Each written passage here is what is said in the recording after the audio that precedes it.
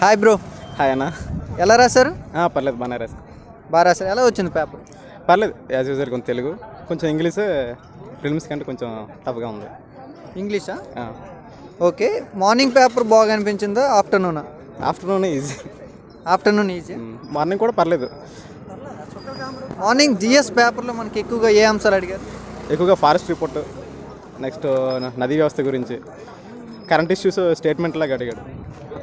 అంటే పలానా సబ్జెక్ట్ నుంచి ఎక్కువ వచ్చాయని? పలానా సబ్జెక్ట్ అంటే ఎన్విరాన్మెంట్ నుంచి ఒక 4-5 వచ్చి ఉంటాయి, జాగ్రఫీ ఒక 10 వరకు వచ్చి ఉంటాయి, నెక్స్ట్ స్టాట్ బాగా అడిగాడు, గట్టిగా ఇచ్చాడు కూడా. ఇంకా కరెంట్ ఇష్యూస్ కొంచెం బాగా కాన్సన్ట్రేషన్ చేయాలి అంతే. ఇంకా ఏమున్నాయి, క్వాలిటీ అంతగా ఏం రాలేదు. నదీ జలాల వ్యవస్థ, అంతర్రాష్ట్ర నదీ జలాల గురించి అడిగాడు. ఏపీ రీఆర్గనైజేషన్ యాక్ట్ నుంచి వచ్చాయంటున్నారు.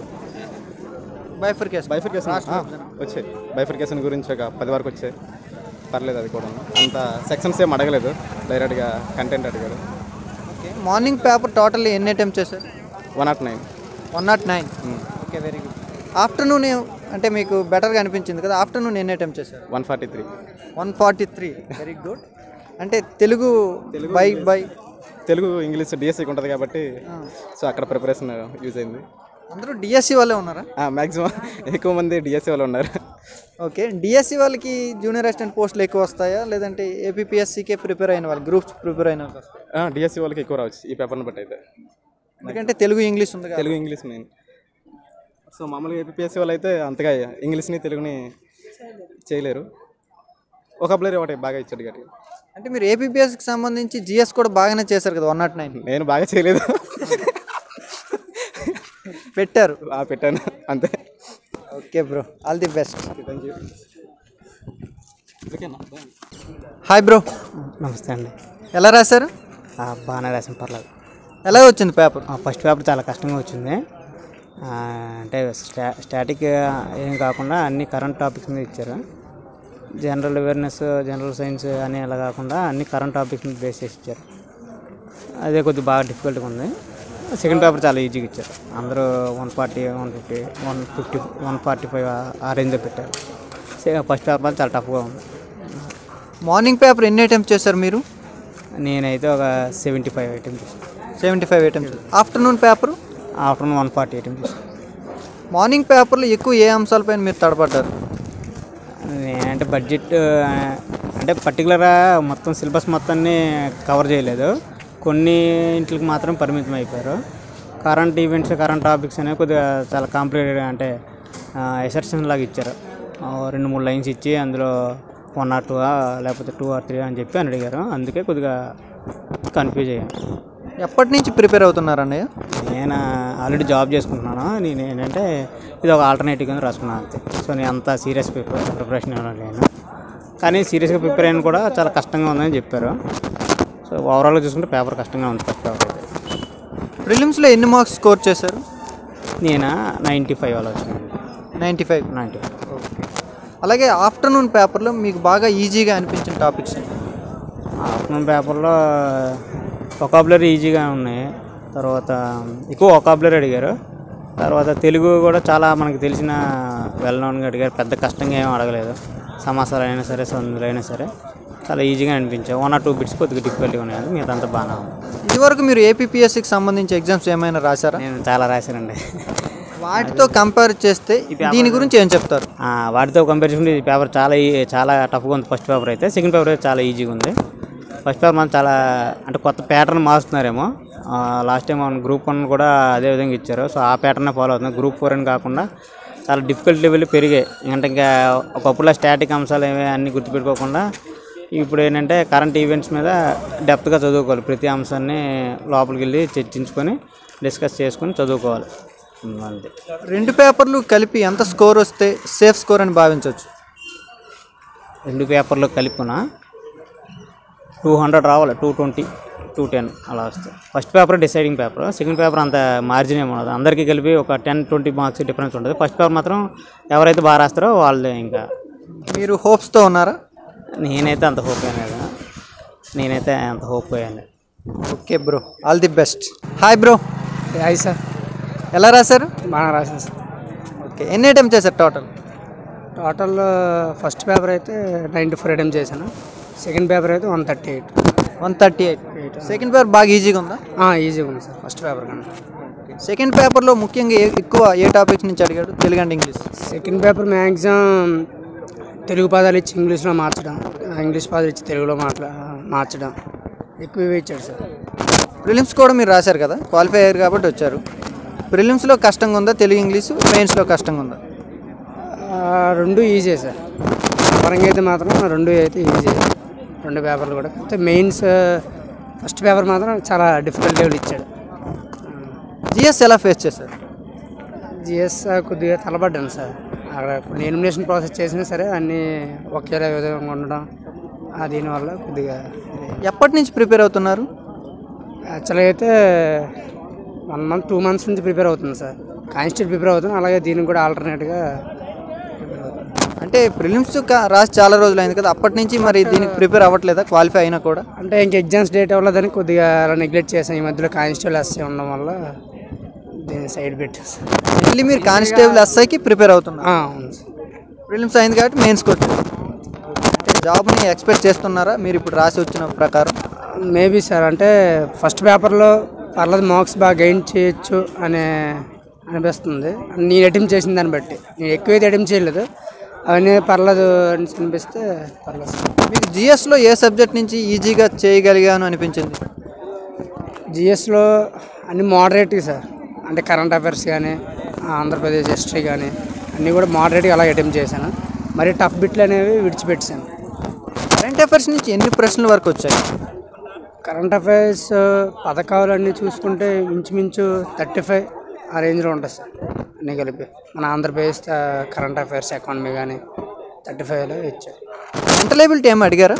మెంటల్ ఎబిలిటీ అడిగారు సార్. మెంటల్ ఎబిలిటీ ఒక 30 మార్క్స్ అడిగారు. స్టాట్ అడిగారు, స్టాట్లో రీజనింగ్లో అడిగారు.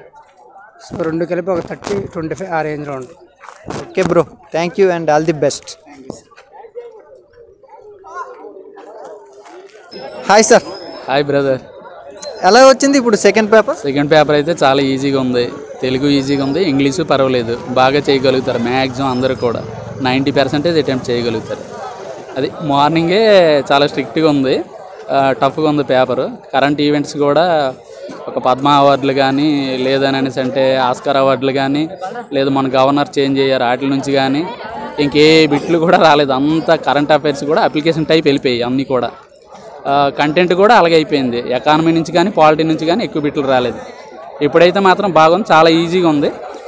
తెలుగులో వ్యాకరణాంశాలకు బదులుగా వ్యాకరణాంశాలు తక్కువ ఇచ్చాడు, అన్ని అర్థాలు, పర్యాయ పదాలు, జాతీయాలు ఈ రకంగా ఎక్కువ ఇచ్చాడు. కాబట్టి పేపర్ అయితే చాలా ఈజీగా ఉంది. ఇంగ్లీష్ కూడా పర్వాలేదు, మరీ డిఫికల్ట్గా అయితే ఏం లేదు, చేయగలిగేటట్టు ఉంది. కాబట్టి సెకండ్ పేపర్ స్కోర్ ఎక్కువ ఉంటుంది. ఫస్ట్ పేపర్ మాత్రం చాలా టఫ్గా ఉంది, చూడాలి ఎలా ఉంటుంది అనేది. మీరు డిఎస్సి ప్రిపరేషన్ కదా? అవునవును. డిఎస్సి ప్రిపరేషన్ కాబట్టి తెలుగు ఇంగ్లీష్ ఈజీగా ఉందా? అంటే ఎప్పటి నుంచో ఏపీపీఎస్సికి మాత్రమే ప్రిపేర్ అయ్యేటోళ్ళకి తెలుగు ఇంగ్లీష్ అవసరం లేదు, వాళ్ళకి ఎలాగ ఉంటుంది ఈ పేపర్? ఎవరికైనా ఇది జనరల్గా ఉంది. ఒకవేళ డిఎస్సి టెట్కి ప్రిపేర్ అయ్యే వాళ్ళకైతే వ్యాకరణాంశాలు అనేవి ఎక్కువ ఉంటాయి. ఆ వ్యాకరణాంశాలు సందులు కానీ, సమాసాలు కానీ, లేకపోతే ప్రత్యక్ష పరోక్ష కథనాలు కానీ, లేకపోతే ఇంకా భాషా భాగాలు కానీ ఇవన్నీ ఉంటాయి. ఇందులో అంత లోతుగా అయితే ఏమి వెళ్ళలేదు, చాలా పైన ఇచ్చాడు.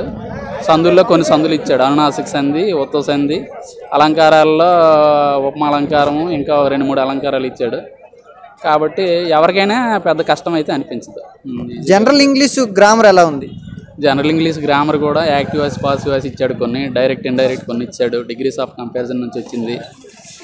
తర్వాత యాంటనమ్స్, సినానమ్స్, పాసేజీలు 2 ఇచ్చాడు. కానీ అవి కష్టంగా అయితే లేవు.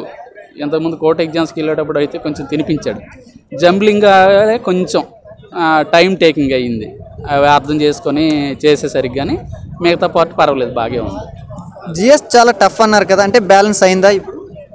ఈ పేపర్ అయితే ఎక్కువ స్కోర్ చేయడానికి హోప్ ఉంది. జిఎస్ అయితే మాత్రం 100 దాటడం చాలా కష్టం, అది ఎవరికైనా కానీ. మరి ఏమో గ్రూప్ 1 లెవెల్లో ప్రిపేర్ అయ్యి చేసినా సరే చెప్పలేము. అది ఇదైతే మాత్రం 150కి అందరూ 120 ఆ రేంజ్లో వెళ్ళిపోతారు. బాగుంది ఇది. 1/3 కదా?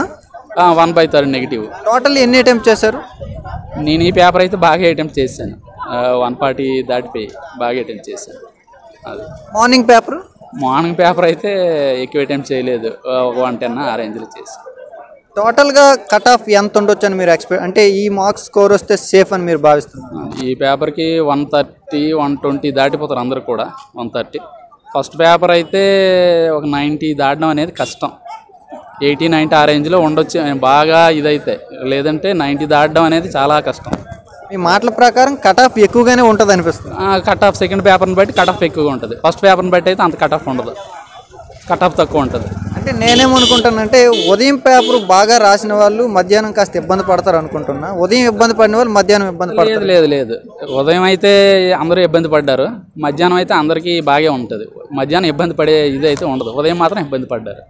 Thank you sir, all the best.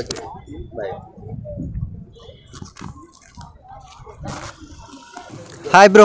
Hi bro. ఎలా రాశారు? పర్లేదు, బాగా రాశాను. అది ఫస్ట్ పేపర్ కొద్దిగా టఫ్ ఉంది, ఇది మేము అనుకున్న దానికంటే ఎక్కువ గట్టిగా ఇచ్చారు. సెకండ్ పేపర్ పర్లేదు, బాగానే ఇచ్చారు. అటెంప్ట్ చేయొచ్చు కొద్దిగా గొప్ప, ఒక 60% అబౌవ్ చేయొచ్చు. కానీ ఫస్ట్ పేపర్ గ్రూప్ 1 లెవెల్లోనే గట్టిగా ఇచ్చారు, అది ఇంకా గట్టిగా చదవాలని గ్రూప్స్ అనేది. ఫస్ట్ పేపర్ ఎన్ని అటెంప్ట్ చేశారు? నేను 120 చేశాను. సెకండ్ పేపర్ 115 చేశాను. సెకండ్ పేపర్ తక్కువ చేశారా? అంటే ఏంటి, ఫస్ట్ నుంచి గ్రూప్స్కే ప్రిపేర్ అవుతున్నారా?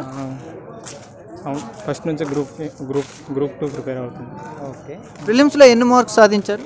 ప్రిలిమ్స్ 82 వచ్చాయి, క్వాలిఫైయర్ కరెక్ట్గా. ఓకే, ఇప్పుడు మనకి మెయిన్స్లో ఉద్యోగం వస్తుందని హోప్స్తో ఉన్నారా? హోప్తో ఉన్నాం, మరి కట్ ఆఫ్ ఎలాగుంటే తెలియదు మనకి. కానీ టఫ్ ఎక్కువ అంటే తక్కువగా ఉండొచ్చు అనుకుంటున్నాను. అయితే సెకండ్ పేపర్ కొద్దిగా సింపుల్గా ఉండడం వల్ల దానివల్ల కొద్దిగా కట్ ఆఫ్ పెరగవచ్చు. రెండు పేపర్లు కలిపి మీకు బాగా ఇబ్బంది పెట్టిన అంశాలు ఏంటి? అయితే కొద్దిగా ఫస్ట్ పేపర్లోనే కొద్దిగా కరెంట్ అఫైర్స్ రిలేటెడ్గా ఇచ్చారు, కానీ 2020 ఇచ్చారు ఎక్కువగా. ఈ మధ్య అనేది కొద్ది తక్కువ ఇచ్చారు. అది ఇంకొద్దిగా ఎక్కువగా కరెంట్ అఫైర్స్ చదివితే బెటర్గా చేయొచ్చు అని అనిపించిందా, లేదు చదివినా కానీ చాలా కష్టంగా ఇచ్చాడు అనిపించిందా? ఇంకొద్దిగా చదవాలి, ఇది అంతే, ఇంకా ప్రిపరేషన్ ఇంకా లోతుగా చదవాలి. అది okay bro, thank you, all the best.